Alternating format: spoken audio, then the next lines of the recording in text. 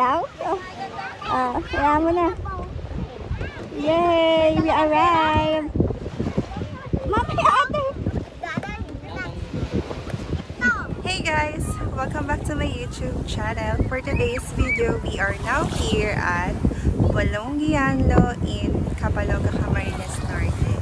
So, yan. Small island lang siya. Actually, sobrang daming tao ngayon dito.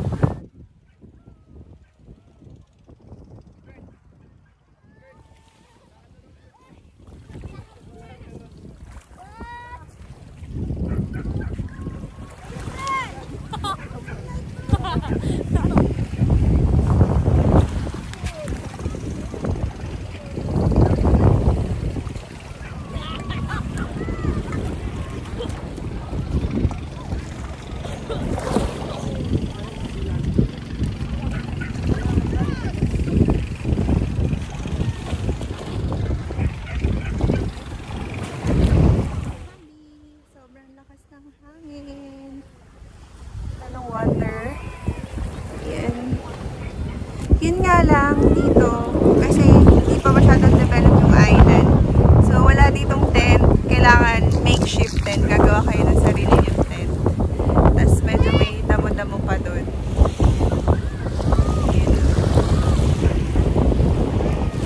Siguro from 30 minutes boat ride going here. So pag nandito ka, kailangan may dala kang tent talaga kasi pilad sa araw. May mga damuhan doon yun. Doon kami gumawa ng small tent para hindi masyadong pilad sa araw. Pero as you can see, sobrang ganda, white sand. I think isa to sa tourist spot dito sa Capalonga na talaga namang pag pumunta ka dito, kailangan mas visit to. Polongianlo.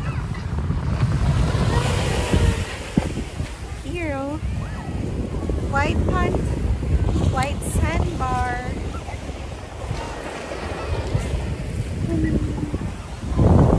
Sa banda doon, ayan o. Sa banda doon, sobrang dami naliligo kasi sa mga kids. Here.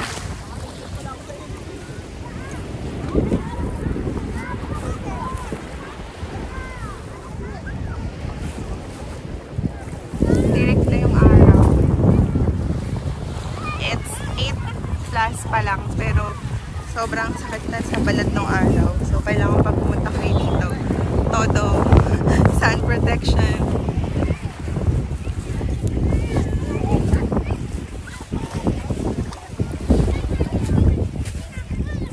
Ayan o, ganun. Gumawa lang sila ng tent like us. Gumawa rin kami ng small tent para may masisilungan kami.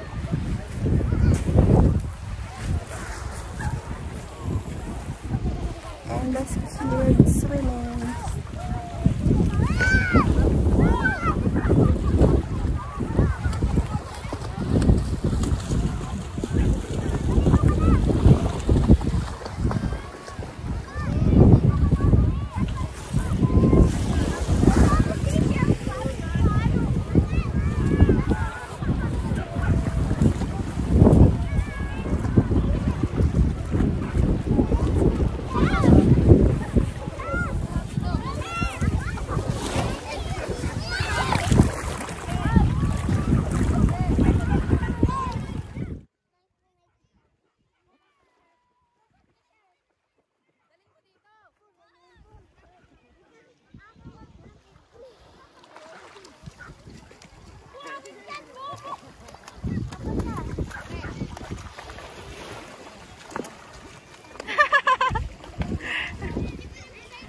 Tutulungan. Oops! What happened? Ayan.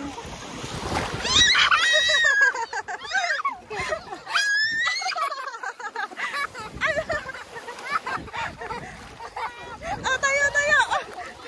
Tayo na. Tayo, tayo. Oh, suot ka na lang dyan. Yan. Yeah. Pangi pang online class.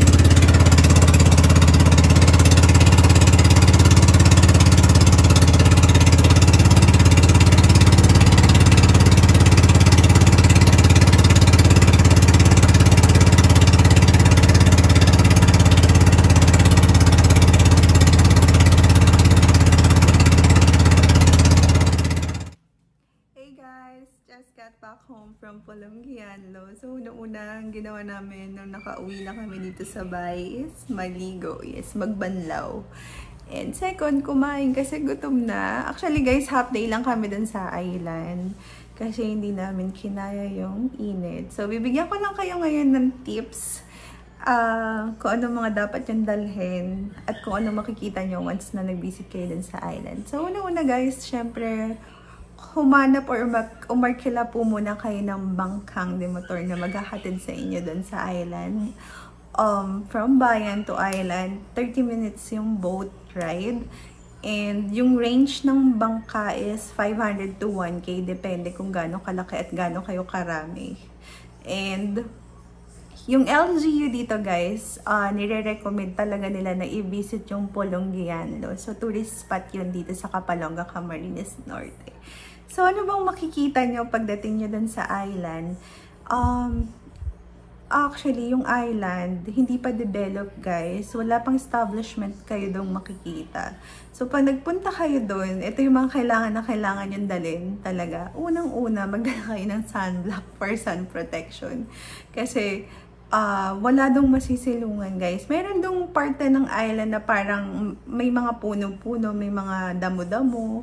Yan, masukal. So, doon, pwede kayong gumawa ng makeshift tent, gawa kayo ng masusilungan nyo doon. So, yun, gawa kayo ng any silong para hindi kayo masyadong bilad doon sa init ng araw. So, yun, una, aside from sunblock na kailangan nyo maglagay for skin protection, second is magdala kayo ng tent. Kung may tent kayo, much better. So, mas easy. Or any pwede nyo silungan. Yun, dala din kayo. Third, water. Kasi kailangan, uuhawin kayo sa sobrang init. So, magdala kayo ng water na pang-inom nyo. And water din na pambanlaw. Siyempre, pag naligo kayo sa dagat, kakapit yung sun sa mga damit ninyo at sa body ninyo. So, kailangan kahit paano may pambanlaw kayo. Kasi, dito naman sa province, alam nyo naman, uso dito yung balon. Pero dun sa island, wala kayong makikitang balon pa, guys. So, bring water.